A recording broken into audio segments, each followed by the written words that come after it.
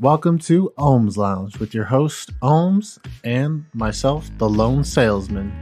What's going on, Josh? Dude, nothing much, man. I've just been doing some research on these animals in space because, oh man, I didn't realize that we've been sending animals into space ever since that we've been launching rockets into space, and like, there's just a lot.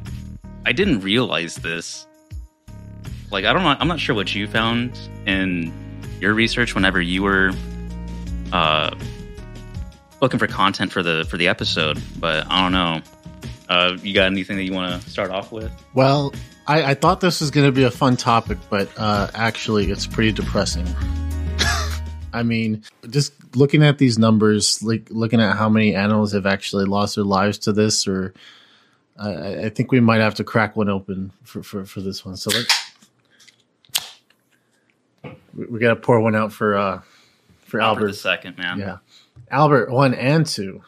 Well, basically all the monkeys that were being sent into outer space from the 1940s and 50s. I mean, because like looking over here, and from all the stuff that I found, 2/3 of monkeys launched into space from 1940s and 50s died on missions or soon after landing. Jeez. Yeah, like this one right here. This is the one that I did a lot of research on. So Albert II, he died on impact, like after a parachute failure from going from outer space on re-entry. And I was just like, man, how fast is that? So that's 17,500 miles per hour. And it's nearly 25 Machs. Like, that's a lot. Like, imagine just like this monkey by himself, not knowing what the hell is going on. And then he just ends up just crash landing. Like, God. What's even more sad is that they still had, what is it? Albert II. Let's check it out really quick. Yep. His respiratory and cardiological data was recorded up until the moment of impact. Jeez. So they had the time of death and everything. Yeah. He was alive for all of it. Oh my God. I mean, one could hope that maybe he was unconscious. You know, maybe he just freaked out and knocked himself out. But man, I always thought it was like a fun idea. I mean, contrary to Albert, you know, we have Ham, the epic space chimp, who successfully did a suborbital trip and back. And there's that infamous picture of him. He actually made it. Like, what a hero, right? The only sad part is, you know, some of these animals, obviously, these animals didn't have their consent to be sent into space. You know, cue the fucking clip of Caesar. Oh my God. But Caesar's ass would have said fucking no, just like in the movie. But dude, I mean, look at this monkey right here. It looks like he's giving the thumbs up.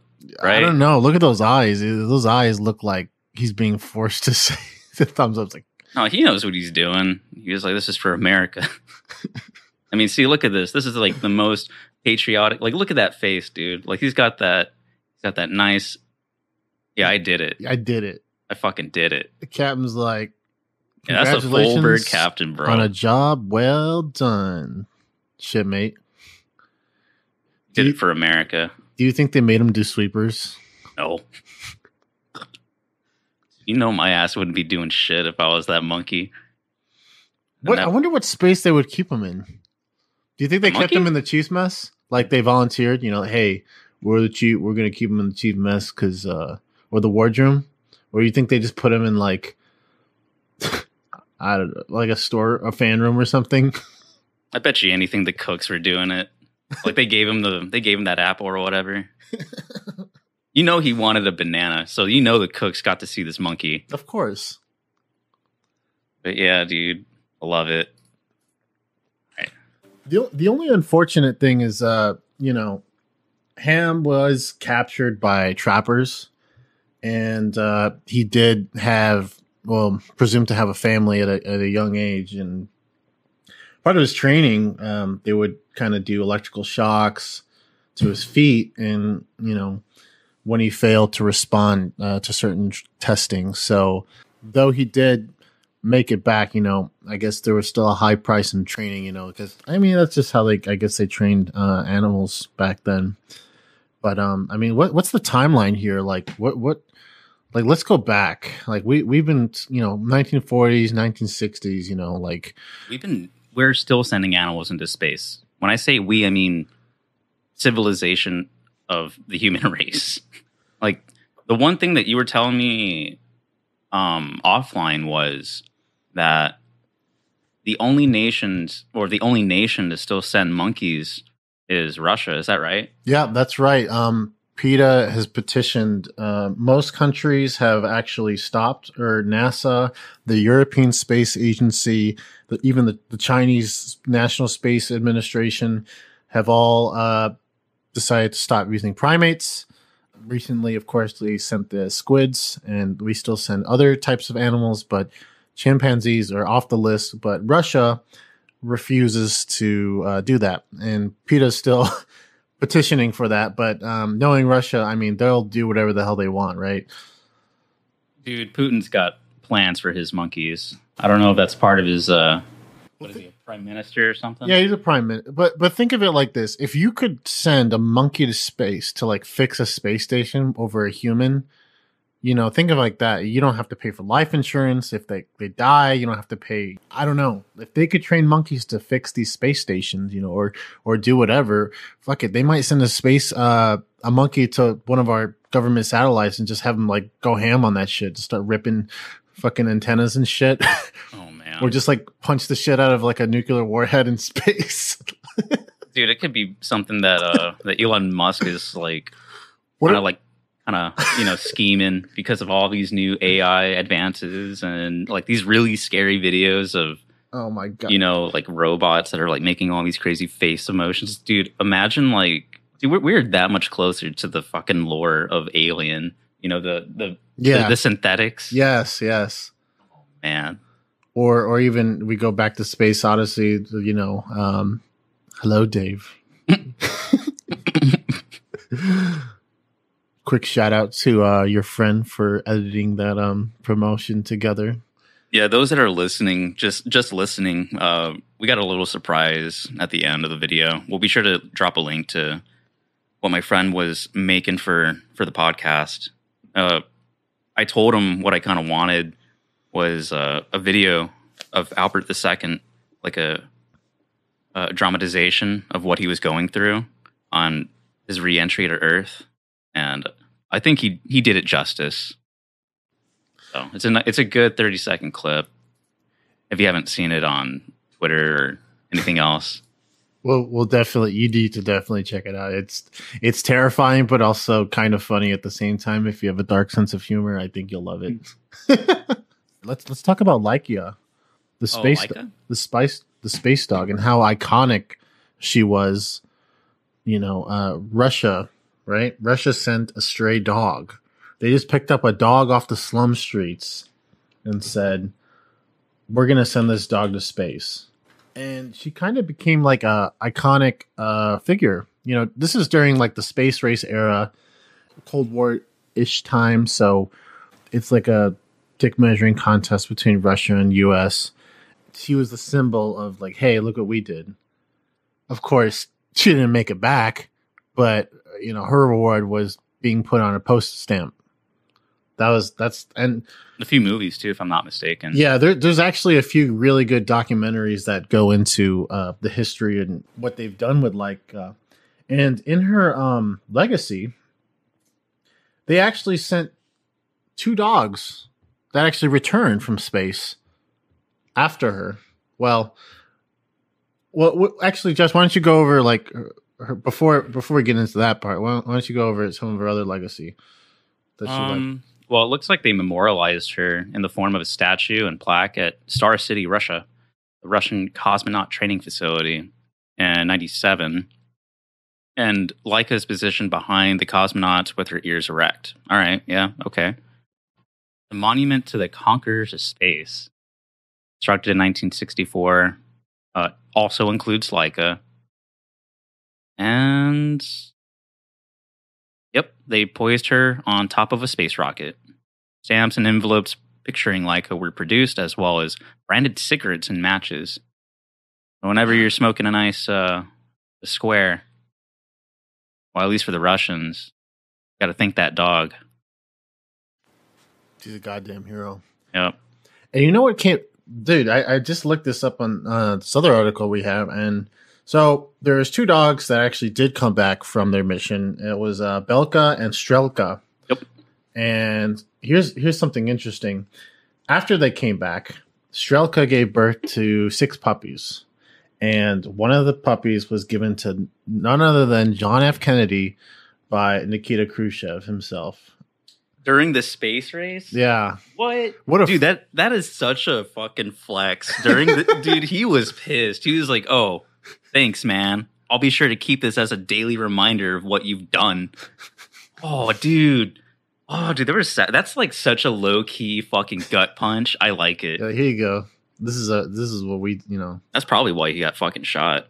Oh no. Hey, you know what? Yeah, there is this that could be a whole discussion for another day, I don't know. You listeners on BitChute, tell me what you think. Drop it in the comments, please. Yeah, please tell us your theories of why John F. Kennedy was assassinated. Because he was given a dog from one of the surviving members from space. Oh man, that's one that they hasn't been used yet, but that you're hearing it first here on the Ohms Lounge. Yeah, we're uncovering the truth. So whenever they released the documents on the assassination of John F. Kennedy, you heard it here first. It was because of the dog.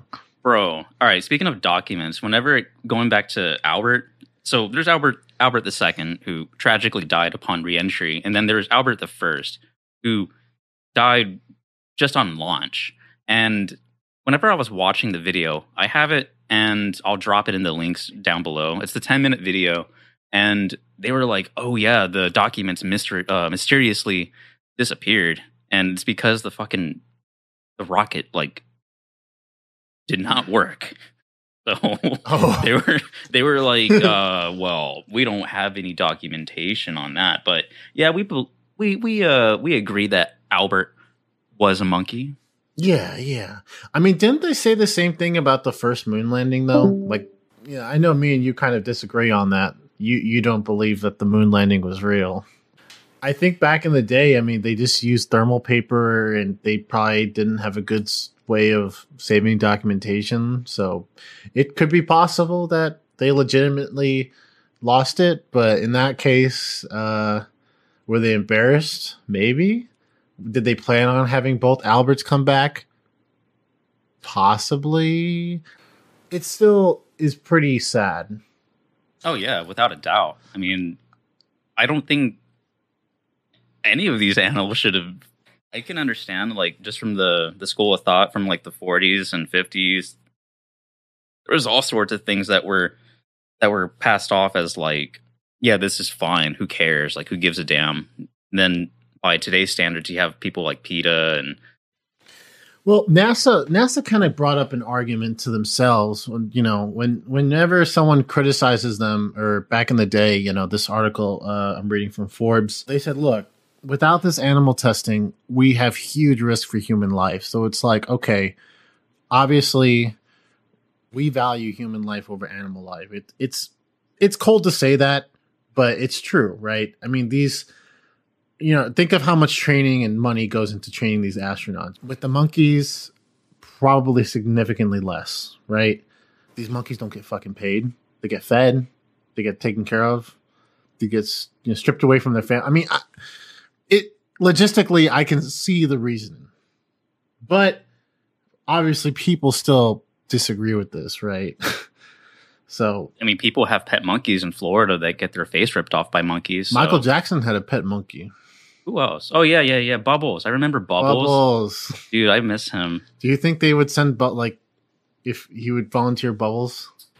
Dude, if they asked him? They probably would never ask him, but I want to put a link in the description. I want to look for it. There's this guy on YouTube. He ends up sending his goldfish into outer space, or at least low orbit or whatever, past the ionosphere. And they have a GoPro or something attached to it. And then it's just so stupid, man. It's really dumb.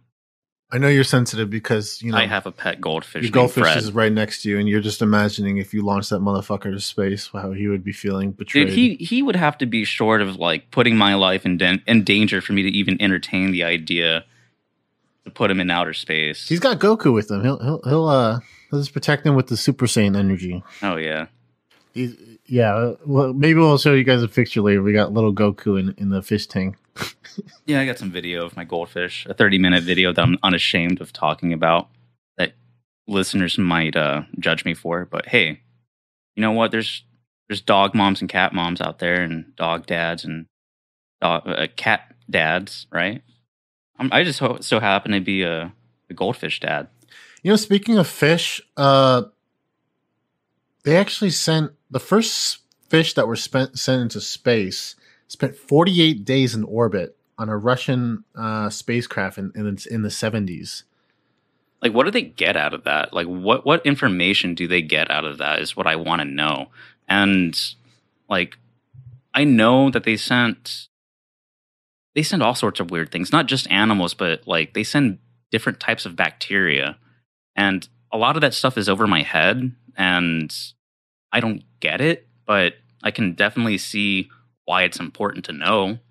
Well, I think the big thing too, I know, not common knowledge, but it's kind of well known that a lot of astronauts that spend a lot of time in space, their bone density significantly decreases. And so I think what the whole point of like sending different animals with different anatomies, like such as rats, mice, worms, all kinds of stuff, is just to see like the reaction of what it'll be in space. Because think of it like this, like let's just say bacteria, for example. I don't know. I'm just thinking in my head, like, what if, like, you know, they don't sanitize the spacecraft, and there's a significant amount of bacteria in the ship, and then it just like has some sort of adverse effect in the spacecraft, and you know, causes it to go. It just causes it to have malfunctions or something. So I guess you could say that, you know, all these testings are just safeguards for future space travel, I guess. I mean, could we live in space? Like, could this stuff live in space? I mean, we did kind of have a topic about this. Have we had animals? Has anyone been born in space? For you Gundam fans, is there any space noids out there? Is there any space people? And no.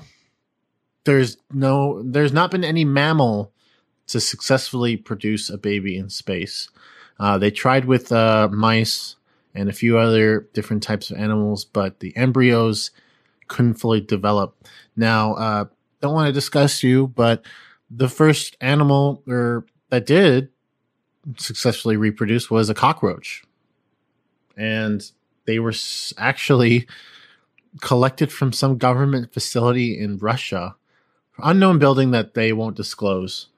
But those motherfuckers survived.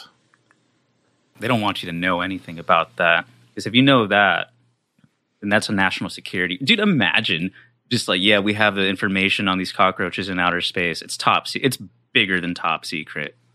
The fucking roach's name was Hope. That's ominous. I don't know what that means, but that is scary. I don't like that. It was you know, it's crazy. It gave birth to 33 little roaches. Little 33 bugger. They say cockroaches are the biggest survivors of all the animals, right? I mean, you know, they say they can survive nuclear warheads, you know, any natural disaster. And now, to add to the list, space. Like, the last thing that I was reading about, like, the last animal to be sent into outer space, if I'm not mistaken, I believe it was, yeah, right here, a Hawaiian bobtail squid. SpaceX DRS-22. So you know that, you know, Daddy Elon, he's in on this whole sending animals into outer space. He's not above it. Like, I remember, what was it? The whole Neuralink thing. He was doing it to pigs, just able to kind of figure out what the hell is this pig is doing with Neuralink. Now he's trying to get information on, all right, what can we learn from squids being launched into outer space as hatchlings? I mean, they say squids are actually pretty intelligent. So as hatchlings, I'm not sure, but as fully grown adults, they have a different anatomy too, I guess. So maybe because of their jelly-like.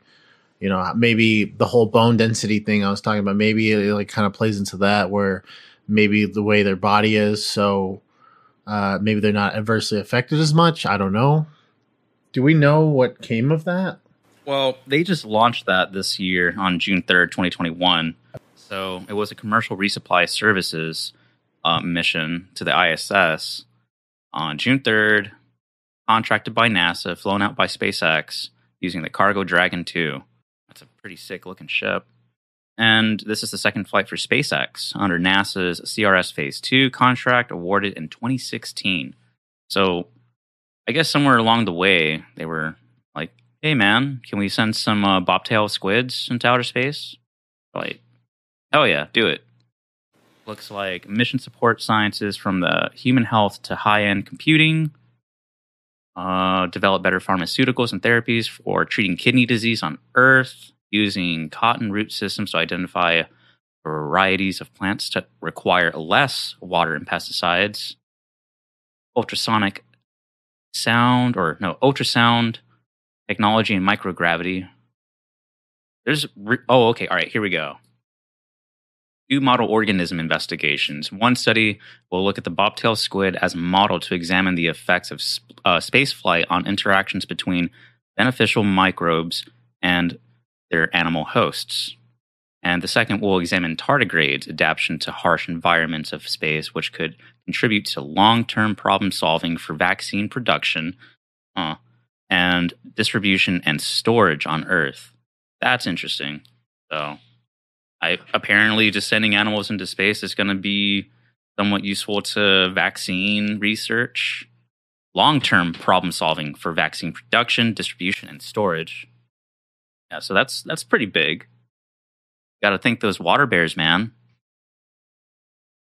That's, and we also got to take the fact of the radiation. I mean, how does radiation affect these things? I mean, these motherfuckers aren't wearing spacesuits. I mean, I think the monkeys did, but they're not putting a fucking spacesuit on any of the animals, I'm guessing. Like, I don't know. I guess the spaceship probably has enough shielding to protect it, but all the microgravity effects on it, like, how does that affect these things? Here's a quick thing, going back to the old article we had on the rmg.co. So there were moths that were born on Earth and sent into space that were unable to control their flight in microgravity and also clung into the surfaces. So the moths that were born in space managed to float and fly, sometimes even controlled landings. So, like, I guess the big question is, can animals adapt quickly to space? Because roaches, those motherfuckers adapt very quickly. That's why, when it comes to pesticides, the raid cans, they have to make them stronger every other year because these insects keep getting stronger in adapting to those poisons.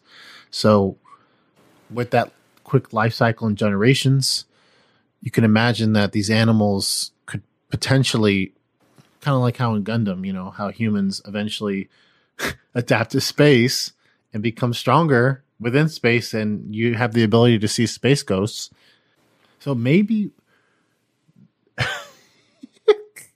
Josh is just shaking his head. Ohms is shaking his head. Like I don't know. I don't know what to think, man. Like we're using things like Gundam as like a very, very real possibility to happen for us. And like all I'm thinking in my head is just like, dude, what if cockroaches evolve and they start developing like an opposable thumb? Yeah, that's a scary thought. Like, I don't know, like it would be kind of far-fetched, but a lot of old school B movies, have roaches being like I remember there's this really old school Godzilla movie, Godzilla versus Gigan. It was made in the 70s, and there was these space aliens who were trying to control Godzilla, and they turned out to be cockroaches in human skin. And they didn't show like the giant cockroaches, they just showed like the shadow of it. Like, so if you saw their shadow, they were roach shadows, even though they were in human form. It was so cheesy, but who knows, man? Like, where we'll be at in 1,000 years, where roaches will be at in 1,000 years. Who knows? But, you know, I don't like that idea at all. And there was, you know, okay, on a lighter note, there was one animal that was saved from being sent to space, and that was a guinea pig named Galaxonaut. what a stupid fucking name. Galaxonaut. And, you know, PETA petitioned this Switzerland space committee called, paraphrase, the DTA. And they actually gave this guy, the guy who was planning the whole expedition, got an award from PETA. I was like, hey, thanks for saving this cute little guinea pig. He's really cute in the picture, to be honest. But I mean, okay, we saved a guinea pig. What about fucking Albert? I mean, I don't even know when PETA was around, like when they first came around. But didn't PETA like bomb some places too? I'm pretty sure they did. There's some controversial stuff with PETA and their true intentions. I mean, could be a whole like discussion in itself. But when you brought this topic to me, it was kind of like the first thing I thought of. Like, okay, we're sending these animals to space. Obviously, there's going to be people opposed to this. Oh no. Well, that's what the fuck. What bad things have PETA done? They killed thousands of pets and domestic animals. They're sexist. If you're a listener and you're for PETA, I'm sorry. Look, this is all for jokes. Fire bombs show new tactics of animal activists. Yeah, dude, just I don't know, dude. Don't do. I don't think car bombs. Well, I mean, come on. They're not going to have I don't think they have the balls to go for a government facility like NASA or the EU or China, or, you know, definitely not in China or Russia. They're not going to fucking do shit to them. NASA, I mean, I could see like some people protesting and maybe doing some ballsy shit, but man, you can't really touch that. Like, you can protest, you know, you have the right to do that, but there's no way they're going to do no fucking firebomb or car bombs in NASA. They'll get killed. Let's not divulge into PETA. So we got one more article I kind of want to, you found kind of last minute. Just read the title for us of this article. 60 years ago, Space Chimp made history and left a dark legacy. That's pretty haunting. Yeah, I know. Like, this was written like a week ago. Oh. It's about Enos the chimp. He orbited Earth before John Glenn. Wow. Yeah. But John Glenn was... Oh, it says neither Enos or John Glenn were happy about that. I don't know what the context is on that. Do we have an actual quote from John Glenn that said that? Or is that just... No, that's what it just says in the article. Let's just... Jeez. What else does this guy have to say? All right, so let me just read off some of this stuff. So it says right here, in the terms of the human family, as most broadly defined, the first three to orbit around Earth were Soviet cosmonauts Yuri Gagarin and, I guess that's how you say it, Germain Titov, and American astronaut Enos. That is, Enos, the chimpanzee who was launched into orbit in a Mercury capsule on November 29th, 1961, much of the Gagarin of the human Mercury astronauts.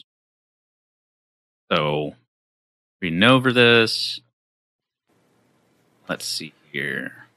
University of Chicago space historian and National Air and Space Museum Guggenheim fellow Jordan Bim tells Inverse, that's not the kind of record the human astronauts really wanted to see during the space race, I'm guessing. They would have much preferred that be Colonel John Glenn. Oh my God, who cares? Like, pride, let alone, like, look, man, this monkey put in the fucking time, and he did it, man. And this fucking quote right here, Enos would have probably preferred John Glenn take a seat too. Like, oh man, God, dude, like, did Enos survive or did he? Let's see. Enos would probably have preferred John Glenn to take a seat too. As Bim notes, some fairly horrific spacecraft malfunctions resulted in an harrowing flight for the chimpanzee, so I'm guessing he died, who afterward was mostly ignored by the press. By contrast, Ham the chimpanzee, who whose January 31st, 1961 suborbital flight paved the way for Alan Shepard's subsequent suborbital mission aboard Freedom 7, graced the cover of Life magazine. That's kind of funny, you know, just kind of how you mentioned earlier, how they kind of like got rid of the evidence of Albert being a mistake. And now, of course, we have a similar situation with Enos, where they're just trying to not really cover it up, but they're just like, look, let's just not cover this too much. We don't want to. The winners decide the fate of history, right? They rewrite history. So that's kind of interesting. I mean, I guess what we can kind of take from all these different stories about the animals, they served a purpose. Was it ethical? No. In the contrast of testing this on humans, I guess you could say that it's somewhat justified. There's a lot of people that don't agree with us going to space at all. They think it's a waste of money and time. But the truth is, I mean, we do have to know what's out there. I mean, space is just endless, and who's to say in generations to come the Earth goes to shit? I mean, where are we gonna go? Can we live in space? Like, how long would we last in space? Because, like, you look at all those other, like, sci-fi type movies where, you know, they cryogenically freeze everyone and then they go on, like, a long-ass journey to space. Who's to say that?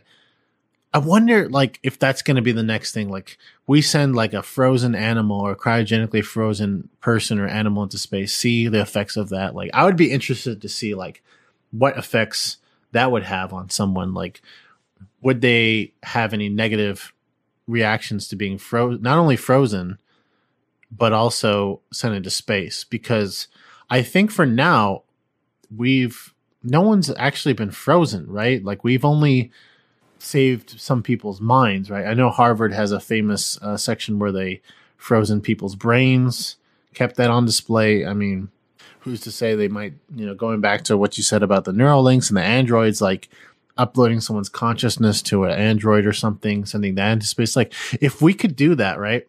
Like, why don't we just send androids to space? Why not? If we have these advanced AI, why not have them to go to space? That's more of a technological question that I don't think either of us are kind of at liberty to speak on. But yeah, you're right. Like, we already have so much stuff that's doing a lot of really amazing things. And I mean, we have, what is it, like 4D imagery for doctors to use so that they can do like non-invasive procedures on heart, like surgeries and stuff, like really, really amazing things. And if scientists are still kind of going with the idea of using animals in space, like, we're not doing like the crazy mad scientist stuff that I'm like reading over on this article, like where how Enos, he had like 3 catheters inserted into him, one going to his heart and one going to, I believe, his heart, his bladder. Yeah, so going back into it, so like Enos, he had multiple catheters, including 3 into his heart and 1 into his bladder, and it's pretty bad. Enos ripped out almost all the catheters, and including leaving just one in his heart. So it says that it was a real mess in there. Bim says an attending Air Force doctor said that if Enos had pulled out the last cardiac catheter out, he would have bled to death. Jesus. Yeah, dude. I mean, it's pretty horrific, and I think it's pretty safe to say we're not doing crazy mad scientist stuff like that anymore, as advances in technology. And I think we kind of got it mostly under control. I'm pretty sure there's still some pretty horrific things that are going on that press isn't seeing. But I don't know, man. I would say just be thankful that we did that way back then instead of us doing that now. Yeah, now you couldn't get away with that for sure. I mean, I don't know. I mean, we didn't test this on any humans. We did it on animals. They paid the price, unfortunately, to get us to where we are now. who's to say where SpaceX or NASA would be, or any of these other space organizations would be without any of these flights, these tests. But I think closing thoughts on this, though, it was a fun topic that I thought was going to be really funny when we saw all the pictures and stuff. And then as we went further down the rabbit hole of what exactly went into these, it became more sad, I guess. But at the same time, I also somewhat marvel at the choices and how far we've come from doing all that in less than a century, Yeah, I would say it definitely kept me entertained from what I was reading and looking at the photos of monkeys being dressed up in space astronaut suits and shaking hands with captains of naval warships, and it made me a bit more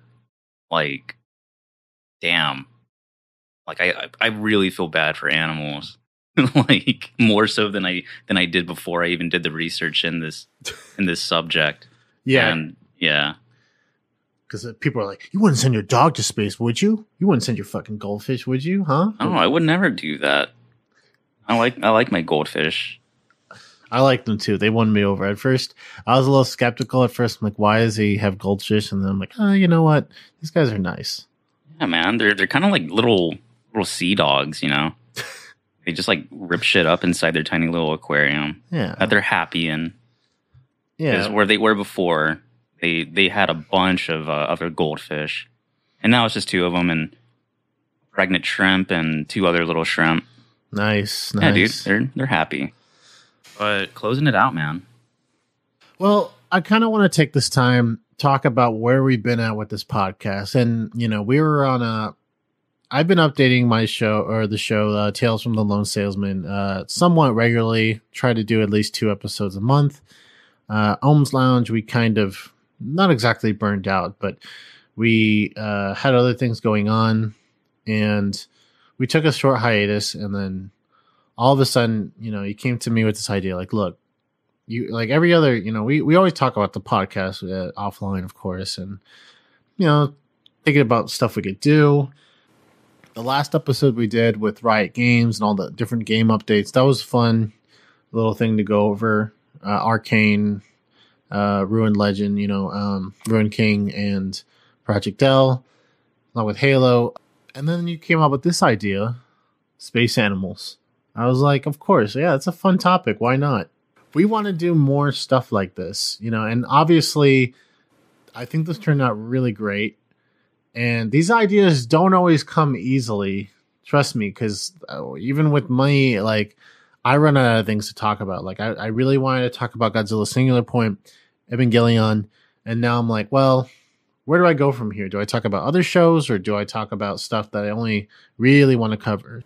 I am asking the audience, or our listeners, our viewers, our fans, if you're out there, if you give us a topic to cover, something that's somewhat interesting, something that's got a decent amount of substance to, we're looking for something fun, something like this. Well, didn't turn out to be that fun, but I thought it was fun. It was fun. No, I'm just saying the context got a little dark, but I mean, hey man, that's the life that we live. Yeah, I mean, we're just trying to keep it real, and we're asking you guys to, and gals, whoever, to give us some topics, hey, send us some messages on Twitter. We got our WordPress website. Leave a comment in the YouTube video or BitChute. We want to hear more from you guys on ideas that you'd like to hear us talk about. And we've kind of reached out to some of our friends and colleagues too. We have some other ideas kind of brewing up. Won't give it away too much because it's still in a primordial stage. But I don't know, Josh, what do you think?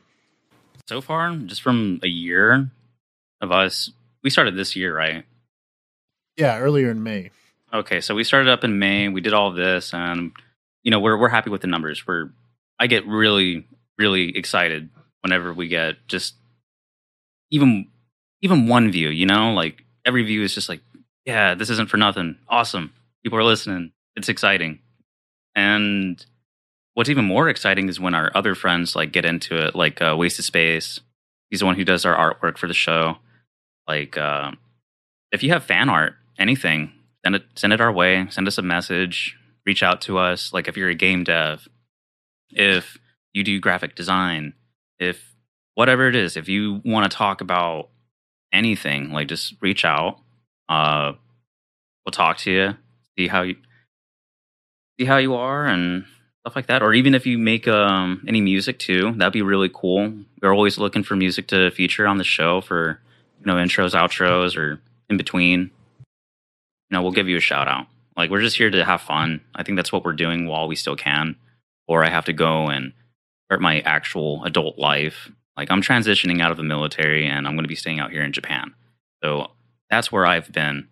I'm having to worry about like getting a house and all that stuff. It's all under control, but I'm going to be getting married soon and it's a lot. But I also want like this podcast. I really, really enjoy doing it. So it's what I want to end the year out on for the listeners and the fans and the viewers. Reach out, send us a message, and yeah. Yeah, definitely. Going back on what you said about talking to different types of people, or using if you submit something to us, like, we want to interview you guys too. Like, the whole thing that kind of started this is when we had a friend who was talking, he had his idea of interviewing different people in this industry. So I'm like, that's interesting. So why don't we interview and talk to the people we know? And then outside of that, we haven't exactly gone outside our comfort zone and talk to strangers. We've mostly talked to acquaintances and people we're familiar with. So if you're someone, an artist, a designer, programmer, whatever, we would love to just ask you the question. Now, there's no certain criteria, but Ohms Lounge is like exactly that. It's a lounge. We sit back, we relax, we shoot the shit, we talk about what you're about, what we're about, and get into that and hopefully, put your name out there. If it's not already out there, you're like, hey, we're putting you out there and we're talking about what you're interested in. So I like doing this as well. As Josh mentioned, we're always going through changes. I'm moving. We're right now in the same town, but I'm going to be moving to the big city. We're still going to be doing the podcast remotely, but it's exciting. Like I've been through the same thing he did. I got out, I was married, and it was a tough transition. Not everyone can do it. Some people have a hard time, and this kind of thing, this little hobby we do, it's a nice little distraction of everything. Something we can get motivated and put our heart into. So we're looking forward to the future. Next year, we're going to be putting out at least an episode every few months. At least not every month, but at least, enough to keep you guys satisfied for sure. And the more engagement we get, the more it'll motivate us to do more with the show. That's all I got to say. Josh, anything else you want to say to the audience? Oh man, that's it. Like, subscribe, hit us up on our socials. Have a good rest of the year. Yeah, Happy New Year. This will definitely be the last podcast of the year. So enjoy the holidays, enjoy your new year, and hoping for the best.